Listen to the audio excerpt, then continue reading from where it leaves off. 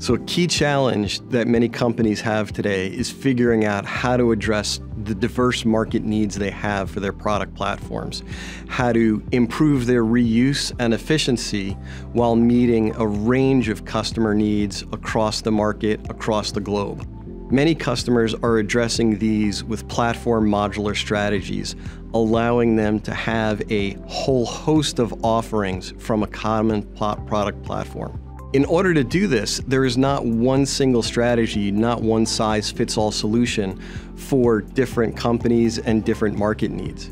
As a matter of fact, of the strategies, many companies might actually use one or two of the strategies for their markets. These strategies not only define how they design their product, but how they do everything from how they envision their product, build requirements, design, validate, and test the product, manufacture the product, and service it. So it's a complete holistic strategy across their company. So we see a range of strategies that companies implement to meet their market needs.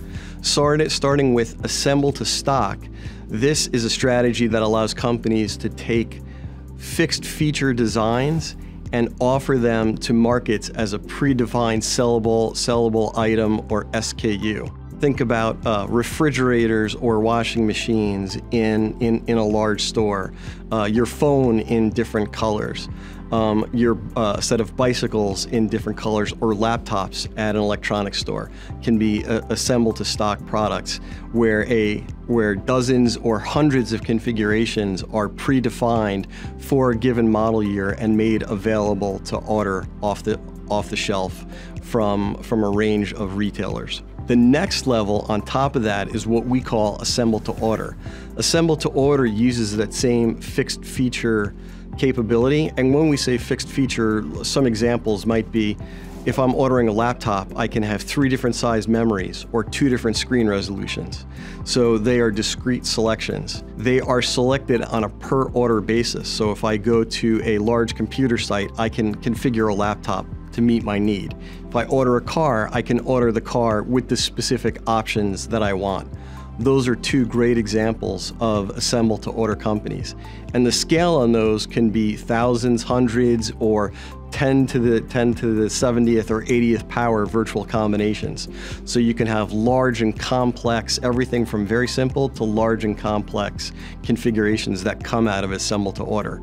Going back to where we talked about a mixture of business strategies, you'll frequently see customers and companies mix assemble to stock and assemble to order. Going back to the laptop example, a company might offer a range of 4 to 5 laptops that are pre-configured to buy at an electronics store, or you can go to their website and configure it to your specific needs. Moving up to the next level of sophistication in business strategy is what we call configure to order. Configure to order can leverage fixed features, like we just talked about with assemble to order, but it also adds the ability to have variable and calculated features.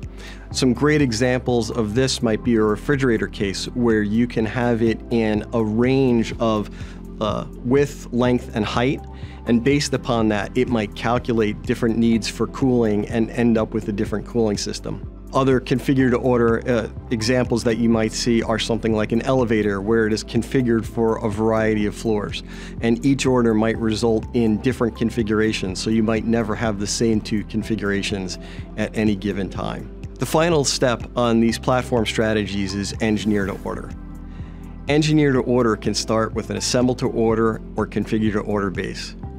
When the order is taken and configured, there is then order-specific engineering done for those customer needs applied to that unit. An example of this is one customer that we have that does large power generation equipment where the core of it is assembled to order, but every base that goes out is a unique configuration for where it is installed.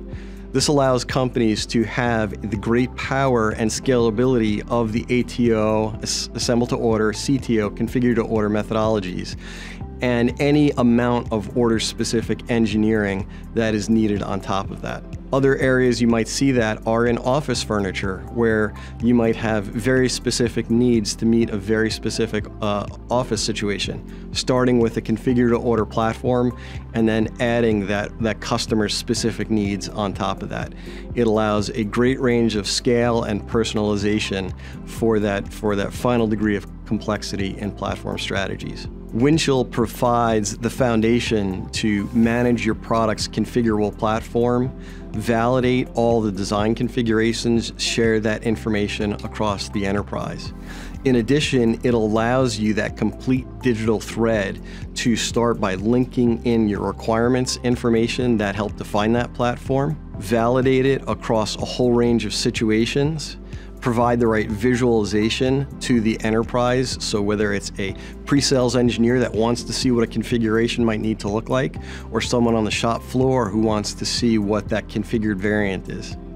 We then allow you to transfer that logic all the way downstream through manufacturing and service, so it becomes the core of enabling and delivering that logic all the way across the digital thread.